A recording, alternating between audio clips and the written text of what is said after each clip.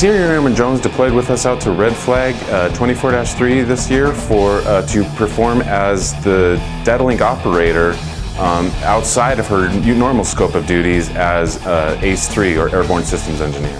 So by trade, I am a 1-Alpha-3 Airborne Systems Engineer on the RC-135 rivet joint, and for the last year and a half I have been awaiting and doing the data link operator training. I will be operating the tactical data link communication system on board the RC-135. So normally a data link operator, they do just that. They operate the data links, but they're also a part of the kill chain, reporting to players in the area.